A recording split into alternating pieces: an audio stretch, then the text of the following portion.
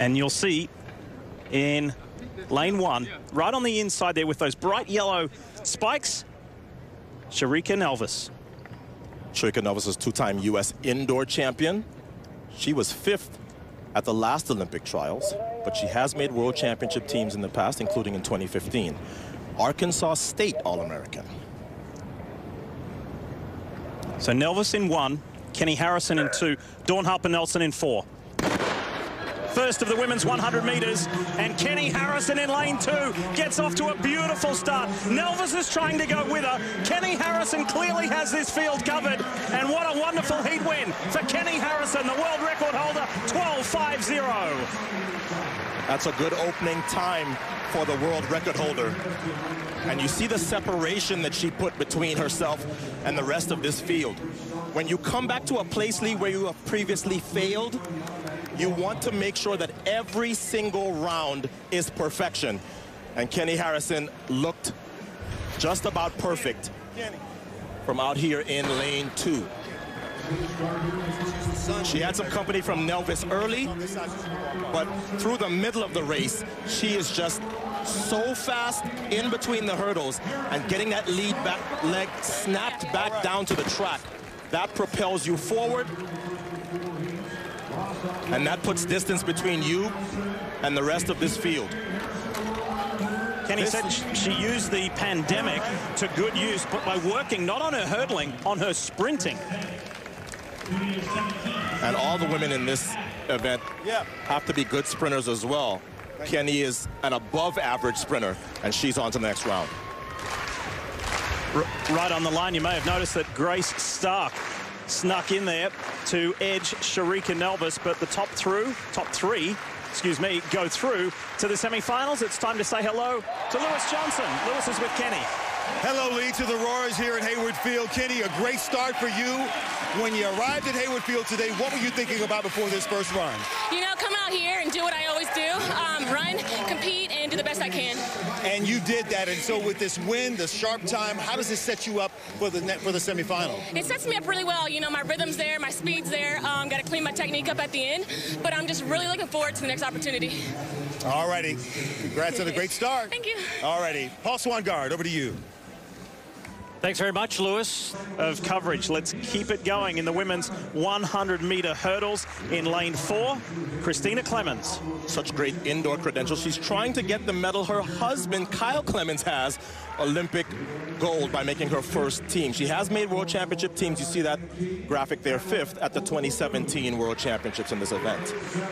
TeJyrica Robinson right in the center there, alongside Christina Clemons in lane 5, and it is a full field for this second heat of the women's 100-meter hurdles. In lane 3, here is Queen Claye. And she made the team in the 400-meter hurdles. She was the youngest member of the team in 2008. And then in Rio, that's the Olympics she will never forget. Her now husband proposed to her after winning the silver in the triple jump. She, of course, said yes. There's the picture to prove it. What great memories. And Will is competing here at the trials as well, and Will has been very forward about saying, I will stop in the middle of my competition to watch my wife compete if that is the case. Well, your wife is about to compete right now, Will, second heat of the women's 100-meter hurdles. So she'll start in lane 3 next to Christina Clemons. Only 3 women have run faster than Clemons in this event in 2021 among Americans. So she will be the favorite here. She's in lane 4. Top 3 advance to the semis, and then the next best 4 fastest times. Claye has a season's best that indicates that she will have to set another one if she's going to be an automatic qualifier out of this heat. On the right of this race, there are quite a few women that have run very fast this year.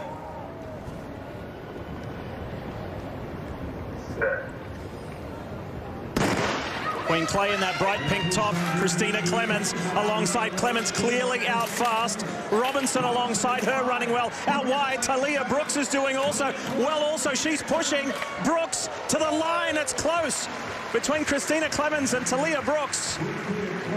Not quite as fast as we saw Keni Harrison run. But I think Queen Claye did get the season's best that she's going to need to advance.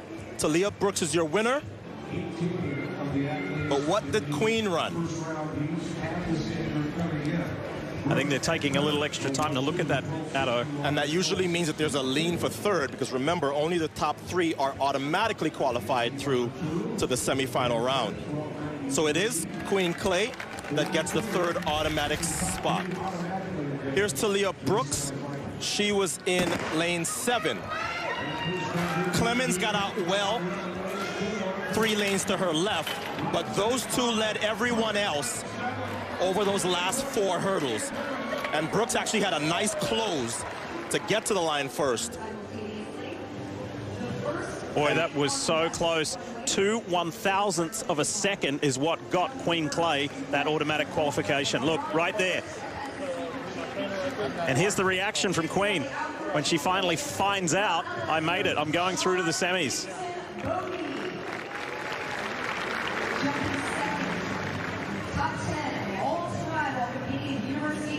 And remember, I said this is why they were taking so long to decide who was in third. They had to look at the photo finish to decide that Queen Claye was the one Olympian in this field, Addo, and it's Christy Clemons. She starts in lane 7. The United States created history by sweeping this event at the 2016 Rio Olympic Games, and this was the young lady that got the bronze medal. In fact, she had to pass somebody for that third spot within the last 10 meters. But she has not been having that kind of a year this year, so she will have to summon something from yesteryear to get out of this first round heat. A couple of lanes inside her is Amber Hughes in lane 5. She is determined to try and make the team. It is going to be tough because, as you know, the landscape in US women's hurdling is tough. It is stacked, and the talent runs deep. Case in point, Anna Cockrell in lane 4. We just showed Queen Claye. Well, Anna Cockrell just emulated Queen Claye by winning the 100 hurdles and the 400 hurdles at the NCAA championships. Only 2 women have run faster at this meet than Anna Cockrell. She just turned pro this week. The 23-year-old from Charlotte, North Carolina. There is Peyton Chadwick. She is in the middle. She's right there in lane 6. Inside, Christy Clemons alongside Amber Hughes.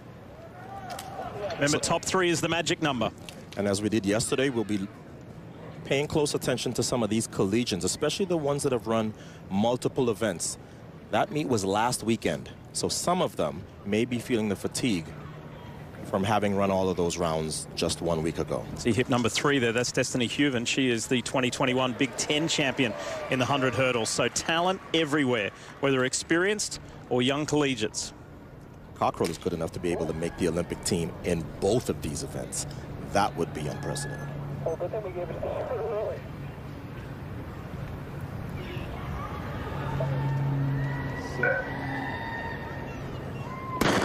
Third heat of the women's 100 hurdles.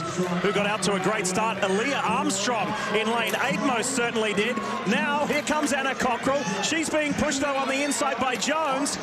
And so who Huven. Wow! 3 vying for the win. No worries about those 3 going through. That was close. Think about the ease with which we saw Keni Harrison get to the line. These women were running as though this was the final. Leaning, straining, survive and advance, right? Yeah. Your job is to be in the top 3. Otherwise, nothing else matters. So there's Chadwick on the right, Cockrell on the left. Cockrell has been given the decision 12:63 for the win. Chadwick is also safely through with 12:66 in third. And Jones second at 12:64. Christy Clemons, 12:88. So here's a look at the NCAA double champion, Cockrell. Look at the lead that Aaliyah Armstrong had on the left. But now Cockrell gets into her running. And she had a really good final 5 hurdles.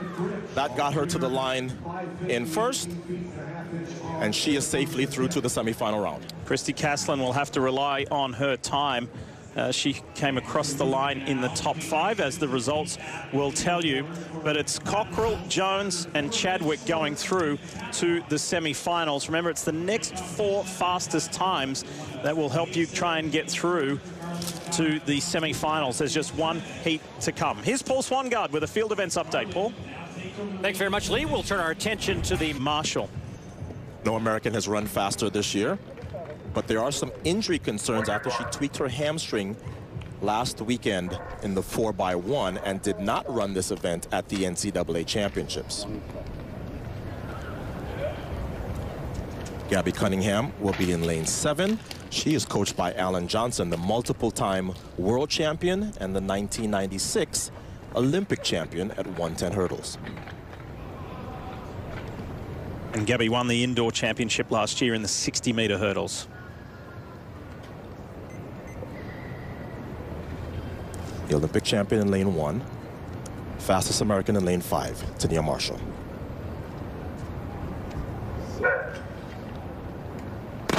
McNeil all the way on the inside in blue and green, gets off to a tremendous start. Oh, there is a hurdler down.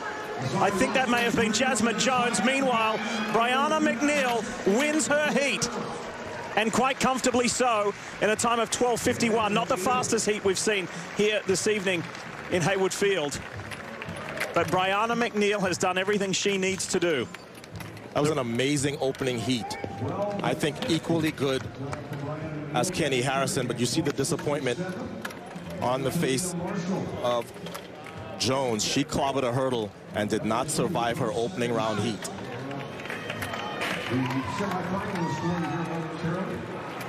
So Cunningham is safely through. She got second. We know McNeil was first across the line. And Tania Marshall, the fastest American this year, hung on for third. Jasmine Jones being helped to the infield. This is what happened to her. Look to the left. So McNeil is in 1. And Jones is in 6. But wow, she took a hard tumble. And some of the worst falls we see in the sport, Lee, are in this event.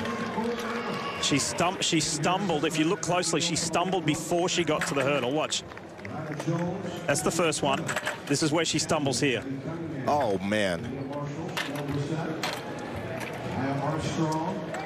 And listen, this happens to them all. It happens to 100-meter hurdlers in practice. It happens in meets. We saw the Drake relays where Keni Harrison, the world record holder, had a similar situation at hurdle 1. So tough break there for Jasmine Jones, the USC freshman. She'll be back. She's young. Just 19 years of age, but the Olympic champion survives and advances. As we mentioned, did what she needed to do, as Jasmine Jones is assisted from the track. Unfortunately, she doesn't feature where she would like to in the results of this 4th and final heat.